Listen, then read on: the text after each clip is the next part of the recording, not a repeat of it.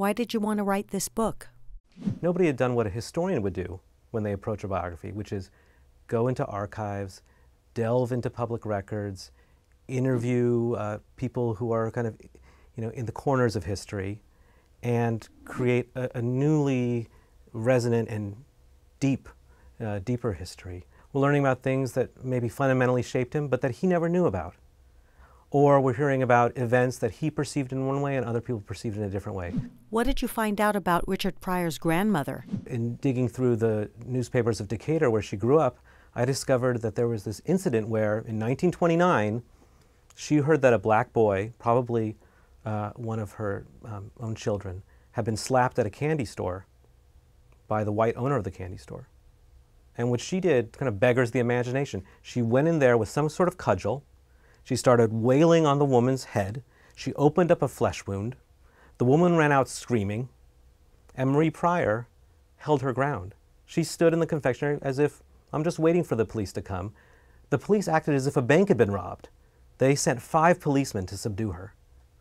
And she just stayed there and held her ground. And then, in fact, when it went through the court, she actually pressed charges against the confectionery owner and said that the confectionery owner was the one guilty of assault, not her.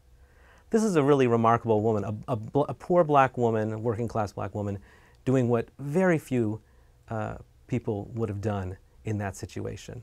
How do you use Richard Pryor's life to teach about history? We see Richard Pryor begin in Peoria when it's a Sin City. He's growing up in the heart of its red light district. And then Peoria changes. It wants to rebrand itself as this all-American city in the 50s. His red light district, where he grew up, is targeted for demolition. They put a freeway through it and a bridge. It's urban renewal. He needs to move to a new part of town. What do you know? It's a white part of town. And so suddenly, when he's giving his first performances as a comedian, he's doing it to his white classmates. This is such a profound thing in terms of what his sense of himself as a comedian. From Peoria, he leaves there in the 60s. Where does he land? New York City, Greenwich Village, just as, it's in the moment of the kind of flourishing of Bohemia. And it continues on through when he comes to the Sunset Strip, to Hollywood, Berkeley, and so on. He's traveling through history, even as he's changing history, through the force of his art and the force of his creativity.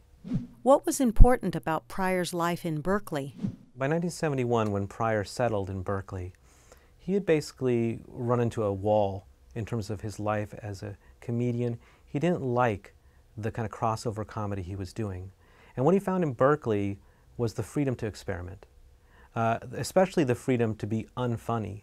And so if we look at what he was doing when he was in Berkeley, he's creating screenplays for guerrilla filmmaking. He's creating sound collages that are against police and prison brutality. He's doing new kinds of stand-up that are almost more like off Broadway theater, experimental. So he's freed to let his imagination go wherever it will. And that has a huge impact on the comedian he becomes after he leaves Berkeley, the fearless Richard Pryor, who changes every genre that he takes on. You created a website to go with the book, becomingrichardpryor.com. It curates over 200 documents that are related to Richard Pryor's formative years, everything from things that are very personal, his school records, family photos, legal records of his family when they got in trouble with the law, larger social issues that touched on his life so much, like the question of how segregated Peoria was. It curates all these different documents, and the reader or the visitor can flow in and out of them as they wish.